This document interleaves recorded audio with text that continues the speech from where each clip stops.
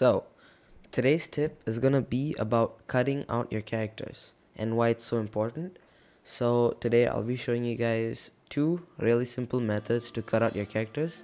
The software I'll be using is Photoshop, but any software with, a polygonal lasso tool or a pen tool is gonna work just fine. So, let's get into it.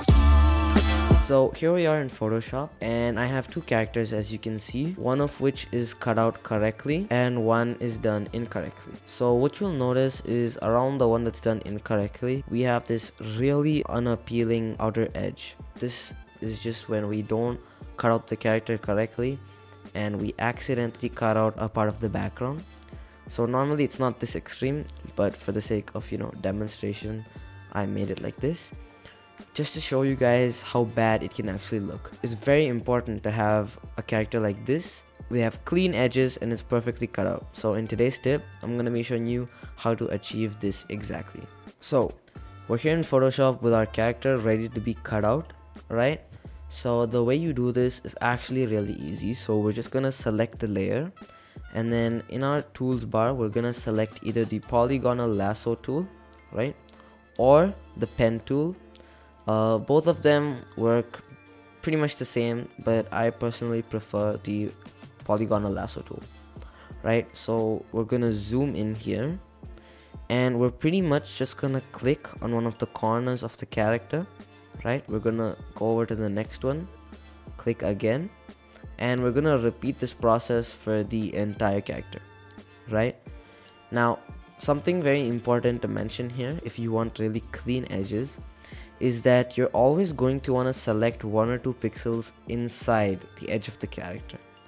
So instead of selecting like this, right, we're gonna instead be selecting like this, right? So this just ensures that we don't accidentally select a part of the background, especially when we have like some diagonal parts.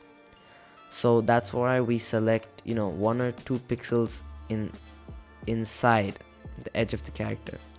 And for the most part, no one is really gonna notice if there's 1 or 2 pixels missing from the edge.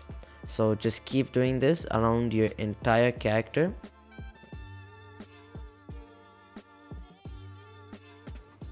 Alright, so now that you're done selecting the entire character, we can simply come over here and press this button. So this basically creates a layer mask, and boom, your character is completely cut out.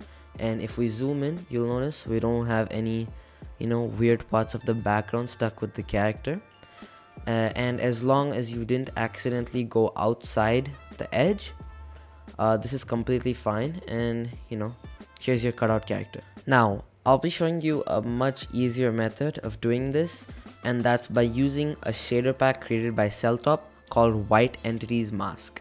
When you're taking your screenshots, it's available on Modern, so you can easily add it to your thumbnail profile.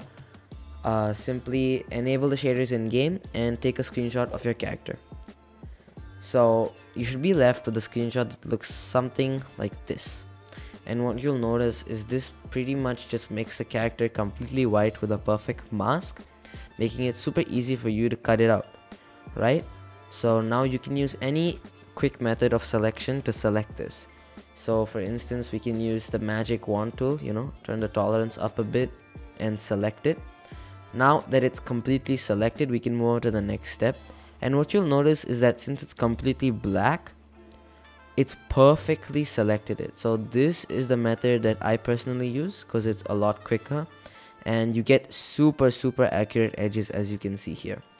So once we've selected this, we can hide this layer, go to this layer, and once again click on the layer mask button, and boom, our character is cut out. And when we compare the results from method 1 and method 2, you'll see that method 2 actually gives us a slightly thicker character, since we aren't sacrificing any amount of pixels, whereas in method 1 we may be sacrificing 1 or 2 pixels around the edge. So there you have it. These are the two easiest methods for cutting out your characters. I hope you've enjoyed the tip, and I'll see you in the next one. Goodbye.